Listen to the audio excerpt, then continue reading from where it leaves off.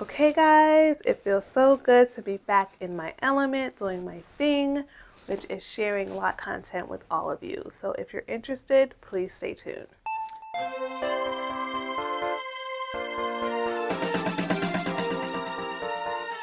Today's video goes out to Miss Samara. Hey girl. She had such a great question regarding Buildup and starter locks, and I wanted to provide her this information as well as everybody else, because you never know who may be on the journey, just starting out the journey, and just want to keep their hair feeling good, light, and residue free. So here are just a few tips that I feel like have helped me on this journey in terms of keeping residue, lint, and just all the things out of my locks. So first we're going to start off with cleansers. My recommended cleanser of choice is the Design Essentials Oat and Henna shampoo. Now this claim to fame is that it definitely reduces buildup and adds volume. I don't know about the adding volume part, I ain't gonna lie, but the residue, yes, it definitely cleanses the hair. I almost strips it, but it really does a good job of getting the excessive grease, excessive product, excessive just weight that using products can offer. So I really recommend this product. It is not a clean product, unfortunately. It does have sulfates, but I recommend following this wash up with a moisturizing shampoo. This will really help to balance or bring back the moisture into the hair. The next thing I want to say is retwisting. Consider the products that you're retwisting with. I've noticed over time that the heavier the retwisting gel is or the retwisting product is, that really heightens my level of residue. So I've, for the most part, tried, if I retwist, I'm really not about that retwist life.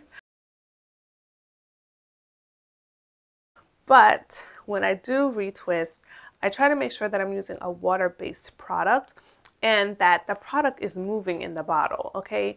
My recommended product is definitely using a foam to retwist or even a locking spray.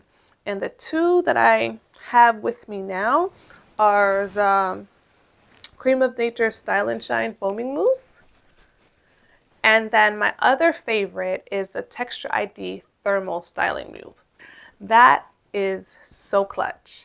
You will love that product. It provides moisture and hold at the same time. Oh, not this one. But the Texture ID product definitely provides moisture and hold and does not leave flakes, residue. Your hair does not feel heavy. It's still movable. It's not stiff. Highly recommend that one.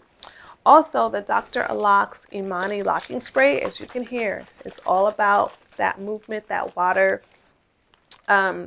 This is also a product that I've used for retwisting, and it does its thing. It holds, I would honestly say it provides a soft hold, but the main thing is just that it just does not leave any residue or any excess buildup on your hair or scalp. Now, if I can convert some people over to the interlocking side of the LOC community, I definitely will. With interlocking, you don't need products, you don't need gels, you don't need sprays, you don't need nothing. This is definitely a way to secure your roots, maintain a grid without having to use product. And another thing is, it doesn't just wash out when you have your next wash day. Your interlocks stay locked, and that's another reason why I do interlocking. I don't have to worry about products, therefore I really don't have to worry about product buildup. Think about it. All right, another thing is that not all oils are created equal, and initially I didn't realize that the viscosity of your oil, that's like maybe its movement in the bottle or its thickness when you put it between your fingers or rub it between your fingers, that matters.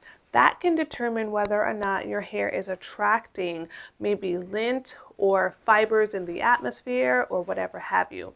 So definitely find you a lightweight oil.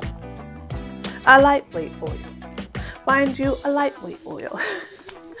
If the oil is just sitting on top of your locks, it's not penetrating, it's not sealing in moisture, and if it's just sitting on top of your locks, that means that it's going to attract other things to sit on your locks as well. So I recommend the Aloe and Avocado Oil by Vita Naturals. I definitely have a coupon code down below for you to check that out. But this oil is so lightweight, it just glides through your fingers and therefore it glides through your hair and scalp. It allows your hair to breathe and your scalp to breathe. So definitely check this out. But some of the other lighter oils that I've used in the past have been grapeseed. I would definitely recommend grapeseed.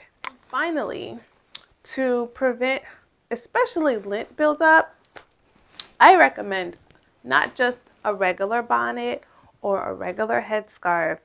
I recommend a tubed headscarf. And this one is by Natural Curls for Life. Hey Tracy, you guys, she's here on YouTube.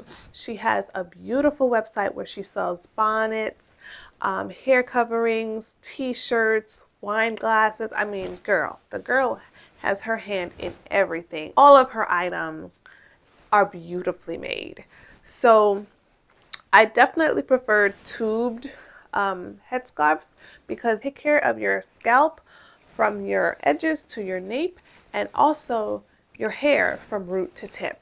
So definitely consider getting a tubed headscarf. Girls and guys, check her out. I'll leave all the information down in the description box below.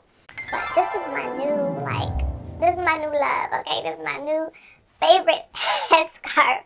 Just because of how well it's made and the fact that my hair is completely covered.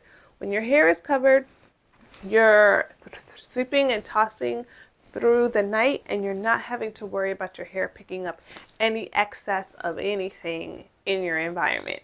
So those are my tips. Hope they were helpful, especially for you, Samara. Congratulations on your new loc journey. I hope that it continues to go well. Let me know how I can support you in any way. And thank you all for watching. I'll see you in the next one. Bye.